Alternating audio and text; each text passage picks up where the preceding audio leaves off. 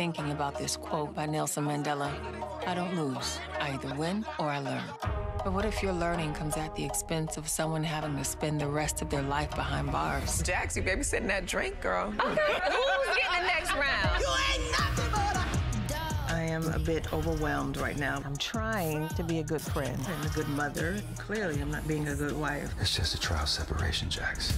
I didn't get married to sleep alone. It's been a long time. I hear you're planning to admit to a crime you didn't commit. You'll be saying you're a criminal. I thought you liked criminals. There's more sides to the story, I'ma tell everybody. What do you know about Braden Miller? He came in today. He seems like an ass. So then you're taking his case. Funny. But yeah, I mean... There's an issue with a former employee of mine. All I know is I'm looking guilty of a crime I didn't commit. He cheated on his wife with her. The crime is murder, not infidelity. Well said, counselor. Your husband's okay with friends coming over? He's not living here at the moment. Everyone keeps secrets. I did it. Do you know me? Can we just start over?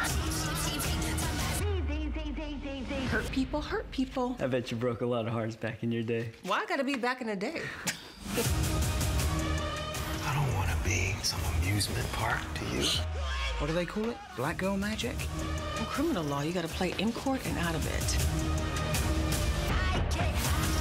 And no matter what I say, at the end of the day, I love criminals.